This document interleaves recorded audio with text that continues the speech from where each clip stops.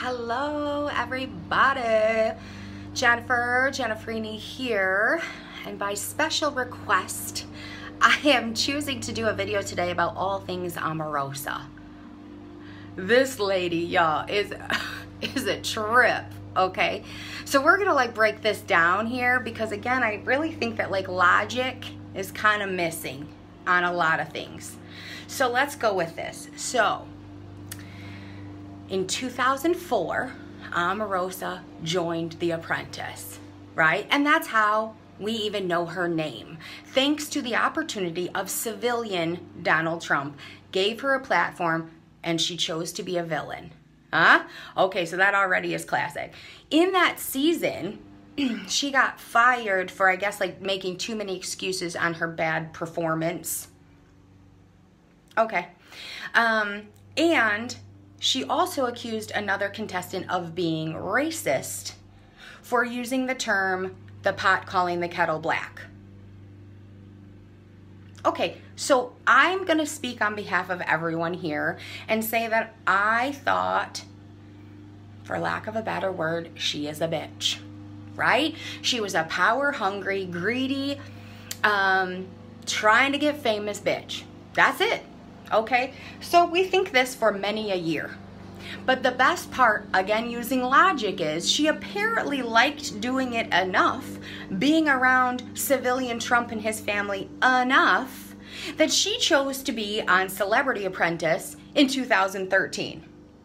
Because of civilian Trump's first show, she's now on the Celebrity Edition, however many years later, okay? She gets into some kind of scuffle with Piers Morgan because at this point she's cocky and arrogant and thinks she's the shit. And again, I think the majority of us were like, ugh, over her, tired of it. We got enough villains in the world at this point. We didn't need Omarosa too. All right, but I guess she made good TV. You know what I mean? But then a change of events happened. She decides that she's going to campaign for and speak on behalf of civilian Trump as he was running for president. So let's stop here one more time. We need to use logic here, folks. She apparently liked him enough, liked being with his family enough, that she was willing to stop whatever she was doing in her current life to walk around, fly around, campaign around the country and talk about how wonderful he is and how we all should vote for him. This lady, logically, she had to like him to do such things, correct? I mean, right? All right. So now, this is from 2004 we're talking to now 2018.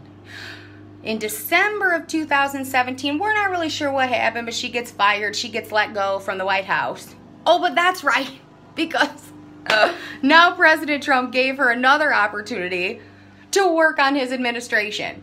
Yeah? Okay, and she apparently likes him enough to continue that job until December of 2017.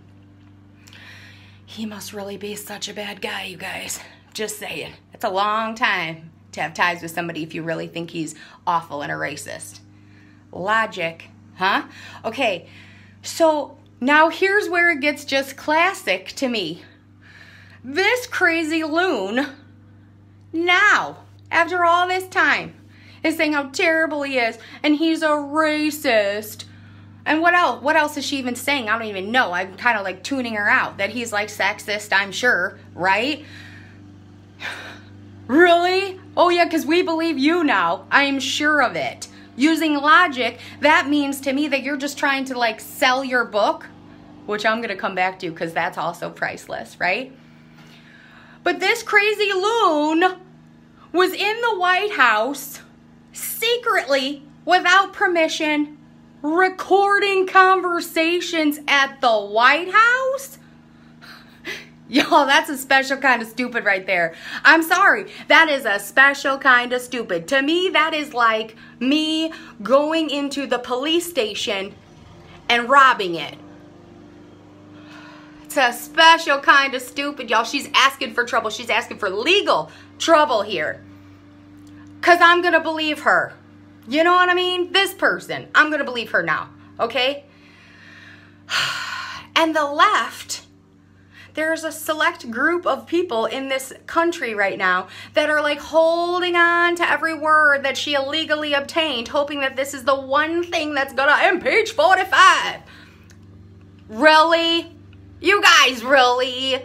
I mean, who are these people that are believing this? Who think that this is the one thing this is gonna do it? And yes, we're gonna make her like the person we idolize for the week, right? So let's get to her book just really fast because, you know, I feel bad for her kinda, and I feel like people are missing the memo. They're so blinded by their like hate and hoping for whatever kind of bad news about the Trump that they are missing something important.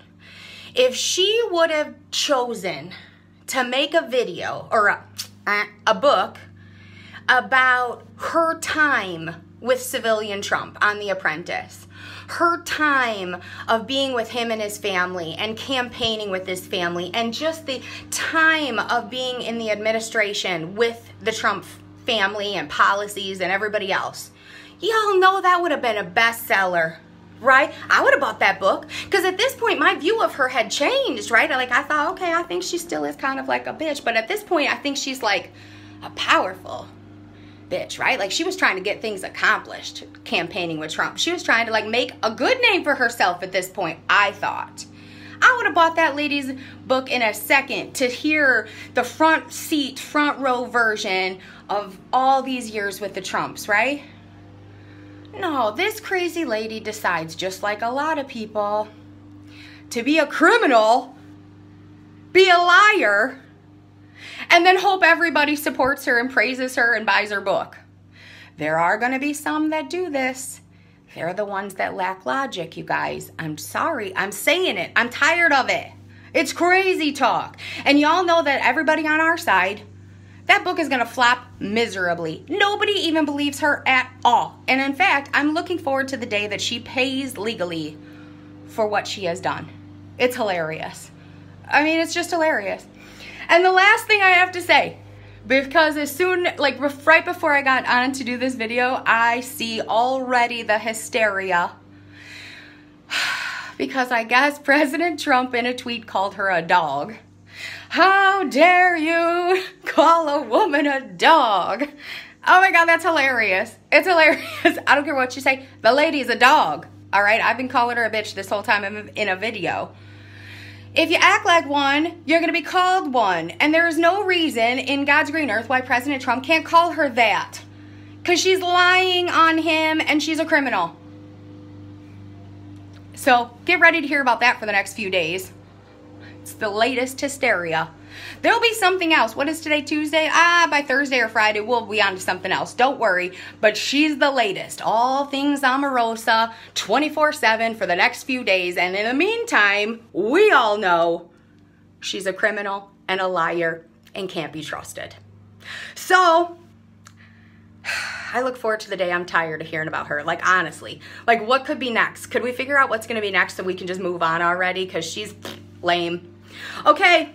I'm going to move on about my day, and I hope y'all agree with my Omarosa she's nonsense. I wish I could come up with like a cool word for her like Trump does, you know what I mean? Like Crooked Hillary and whoever else, Pocahontas, right? Like I want to come up with a word for her, I just haven't got there yet. But y'all help me. Let's think of that. Because she's got to have some kind of phrase. She's a trip. She's a special kind of stupid. Okay, bye.